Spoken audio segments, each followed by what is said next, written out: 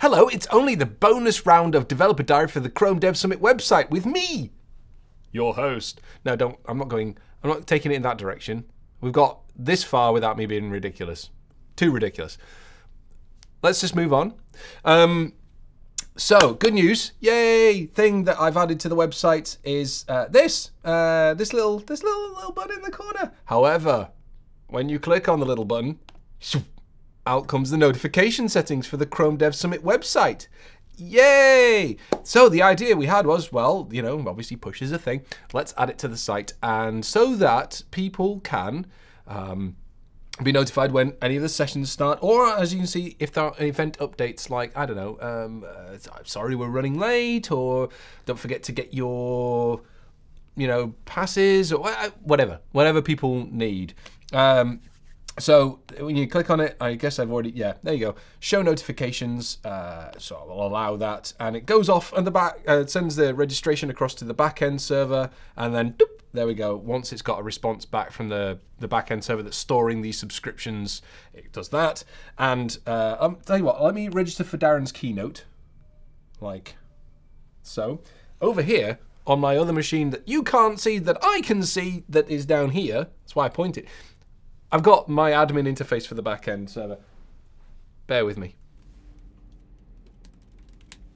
And what I'm going to do is I'm going to let's pretend, you and I now, that it is in fact the day of the Chrome Dev Summit, and you know, we're off. We're doing whatever. We're doing whatever, and we send out the notification for the keynote. And all being well, la la la. Boop, there we go, in the top corner. Chrome Dev Summit, the keynote with Darren Fisher is starting now. And then when you click on it, because it'll be the live, will actually take you into the Chrome Dev Summit site or whatever, and you'll have the live stream and off you go. Great. Okay, let me show you around the code quickly for the things that I think are interesting. If you're interested, I can show you the backend code in another bonus dev diary. Just let us know in the comments. For now, I'm just going to be concentrating purely on the front end stuff. And a lot of it is actually state management, so I'm not going to dive into too much of that because it is quite sort of nitty gritty. Have they clicked this button? Have they done that? But I'll show you what I think hopefully makes sense. So the thing is, the first thing I suppose is in the service worker installation bit, I listen on the ready of the service worker installation, and if there is a push manager in the registration, then I initialize my push manager, which I changed this morning to push handler, but I haven't pushed the code to GitHub yet, so this is still the old name for it because I didn't want to conflict with the actual push manager. I'm an idiot. Like anybody needed a reminder. However, nonetheless, we have this init, and in the init we have this setup which is going to basically fetch from the remote server, which you'll see is the cds-push.appspot.com. And when it fetches that and pulls that back, I've set it so that cds-push.appspot.com will respond with the public key that it needs in order to do the registration. Okay? So we get that and we basically store that back. Now I'm using Jake's IDB keyval to do this because his IDB keyval is basically like this lightweight, super lightweight thing that sits on top of IndexedDB that makes it behave more like local storage. Because I just want like name value pairs, but I don't want to spend all my time. I don't want to use local storage because it's synchronous and it can be slow apparently. And IDB is, you know, is the right call here, but I don't want to do all the kind of transaction open a database, blah, blah, blah. I don't like that. It's not a nice API. And so Jake's written this IDB keyval, which kind of does the get, set, delete keys, all that kind of stuff, and it's really nice and lightweight. So I'm using that. So we basically store the app key, and then we basically do a bunch of updating of the initial view, which is set up the controls, make sure that any buttons that are on screen say the right thing, so that if you come back into the site, so for example, let's go, actually, let me show you this. When we go to the schedule now, and I go to Darren's keynote, it says notifications enabled. It already says that because that's what that function's doing. It's basically looking for any of those in the update current view. It's looking for any of the existing buttons in the page, and it says switch them to notifications enabled or disabled, depending on what we've actually got in the keyval, the IDB keyval value for that session. Fair enough. And that's largely what that stuff is going to be doing. It's like you see update current view, find the notification buttons, you know, find from the IDB key val whether it's disabled or enabled for that particular thing, and so on. Processing changes is not similar. It disables all the buttons, finds out what the current value is, updates it using this push manager, and then it, you know, does a bit of toasting and all the rest of it to kind of say what happened.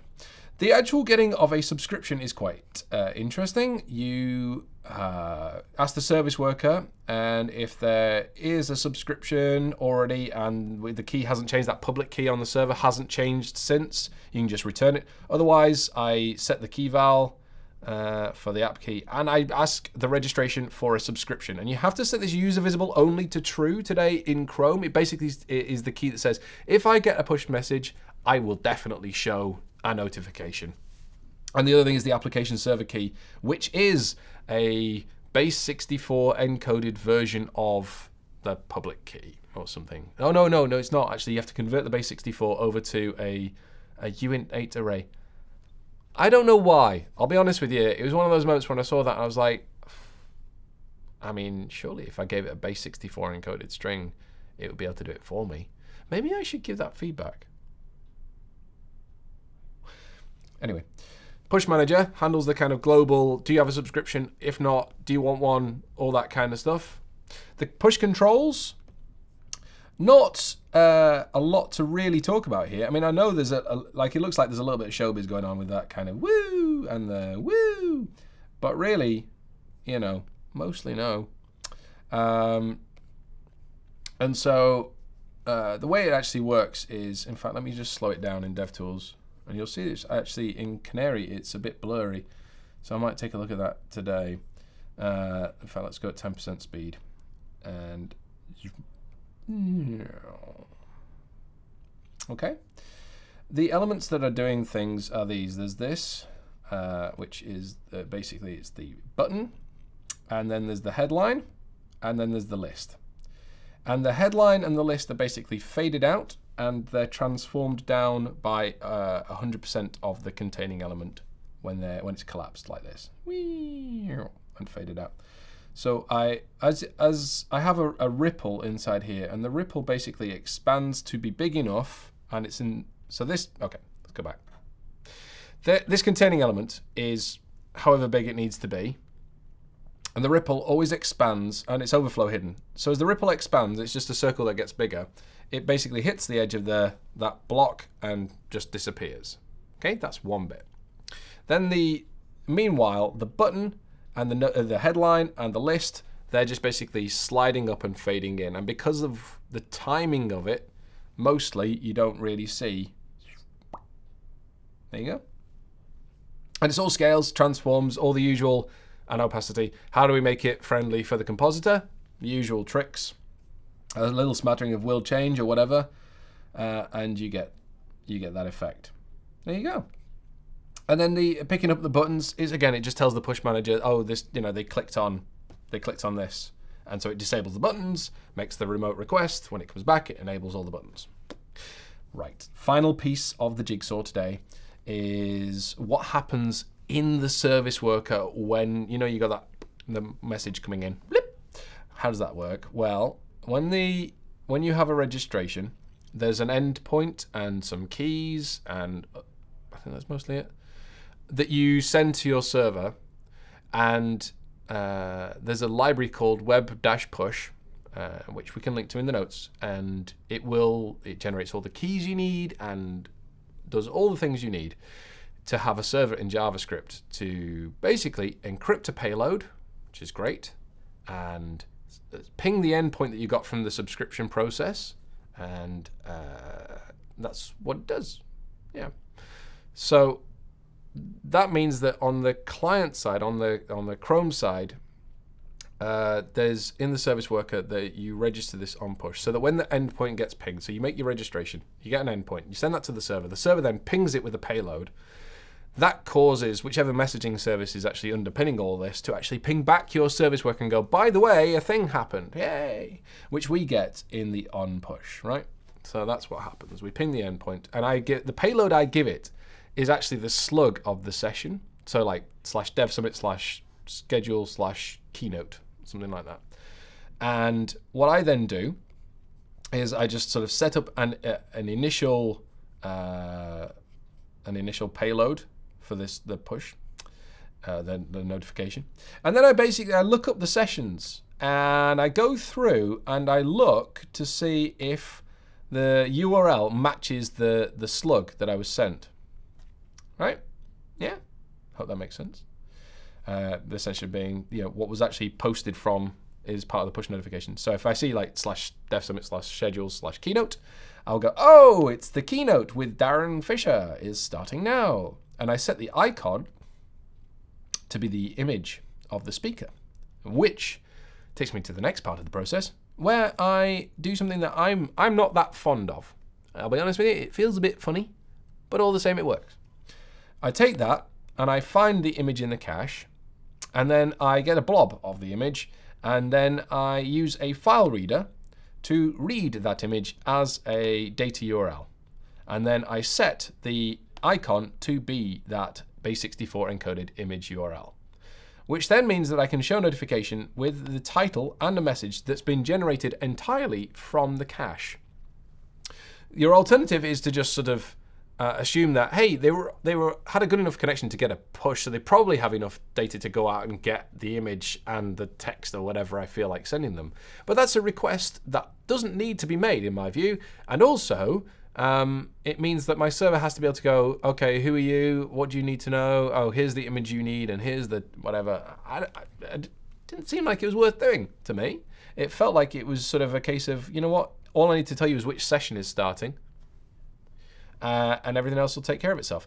Now, if I send you a push without a message, as in without a session, then this bit will fail. I say fail. It won't do anything. It doesn't matter. What I'll do is I just assume that whatever the literal text is that came in is what we should be sending. So that's how we do the event updates. So if in the back end we just put in like some random string or emoji or whatever, when it comes in, that text will not be matched to any of the sessions. So we just propagate it straight through as that's what they wanted to say on, which is true. That's what they wanted to say. They didn't want to say one of the sessions was starting now. And the icon defaults to the Chrome Dev Summit 512 icon, which is, you probably remember, is this one here. Of, general Chrome Dev Summitiness in an icon. So there you go. Good news is that I'm going to be pushing this out hopefully today, unless I find any catastrophic bugs between now and actually pushing it live.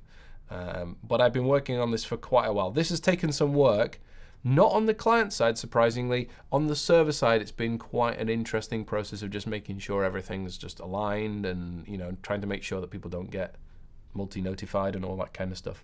Ooh, final bit that I will show you is on, that user visible only. Is that what it was? What was the flag?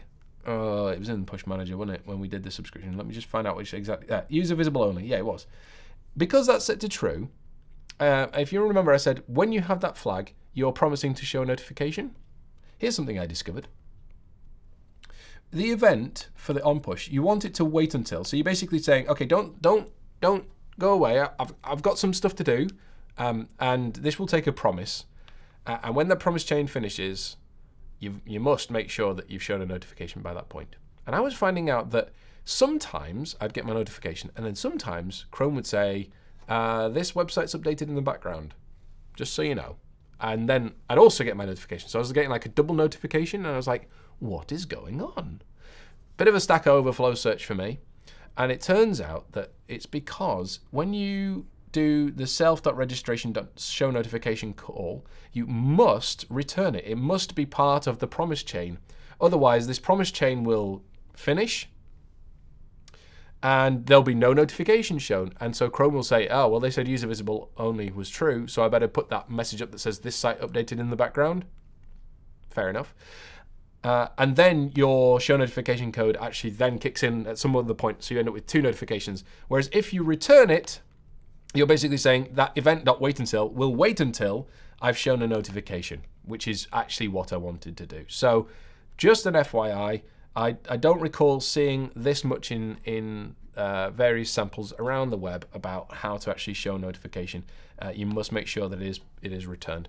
So there you go. Code's up on GitHub. Have a proper look around. As always, thank you for joining me on the journey. We're getting very close to Chrome Dev Summit now. I think it's like 2 or 3 weeks away. So, you know, you can subscribe for notifications if you want to be notified now when, you know, the event's starting or a particular particular session of interest to you is actually starting. That's the whole point of this. And also, there's the code there so you can have a good old look through. Brilliant. Have a great day, and thank you very much for joining me on bonus round number 1.